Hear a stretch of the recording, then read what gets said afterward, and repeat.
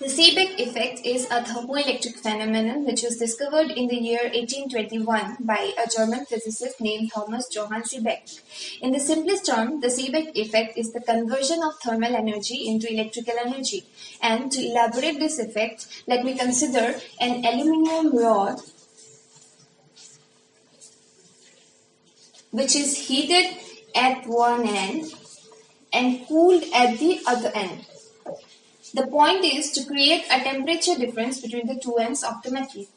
Okay, so now the electrons in the hot end or the hot region will possess greater velocities because they will have greater energy than the electrons in the cold region. So consequently, there will be a net diffusion of electrons from the hot region towards the cold region, which will result into accumulation of electrons in the cold region and leaving behind of positive metal ions in the hot region.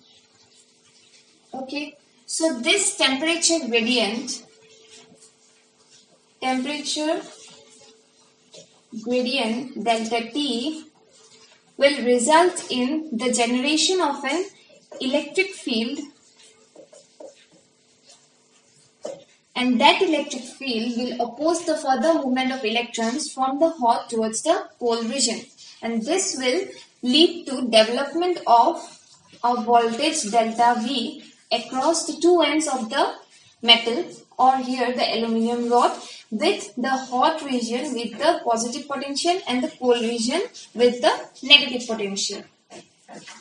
So this potential delta V, which is generated across a piece of metal due to a temperature gradient delta T, is called the Seebeck effect, and the factor which gives us the magnitude of this effect is called the Seebeck coefficient or the thermoelectric coefficient. And mathematically, the Seebeck coefficient is given by S is equal to dV by dt. It can also be written as the difference of the voltage between the hot and the cold region divided by the temperature difference between the hot and the cold region. And from here we can write the delta V, which is the voltage generated across the two ends of the metal, is equal to the Seebeck coefficient multiplied by dt. Let me write it as equation number 1.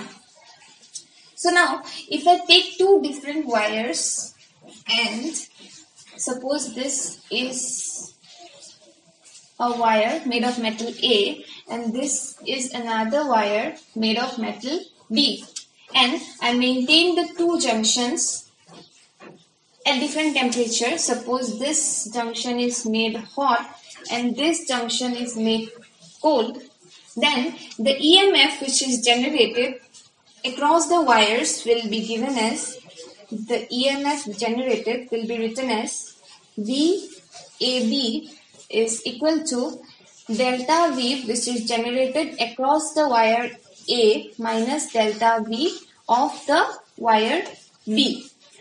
Okay, so this VAB can also be written as integration from T0 to T, which is the initial to the final temperature, Seebeck coefficient of A minus Seebeck coefficient of B into dt, because from equation 1 we know that delta V is equal to S into dt, so we can replace it here and we will get the expression for the EMF generated across the wires.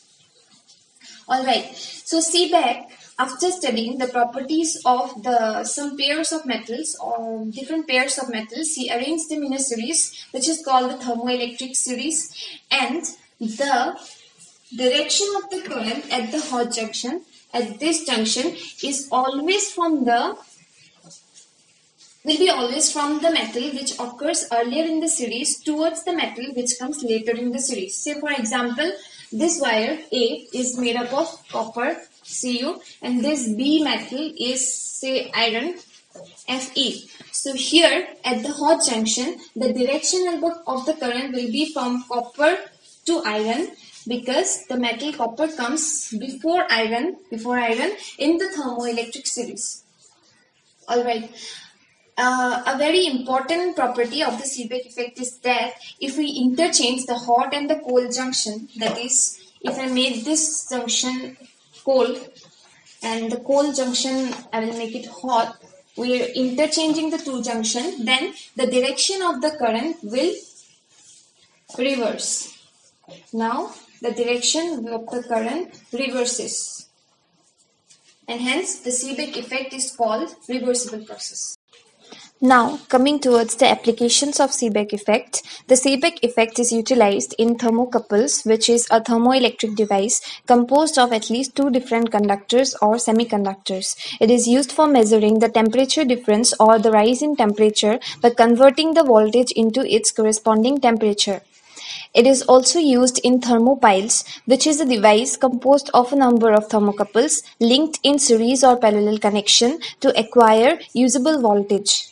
Another use of Seebeck effect is in power generation. Large machines that put out waste heat can use a thermoelectric generator to boost efficiency by turning the heat energy into electricity and putting it back into the system.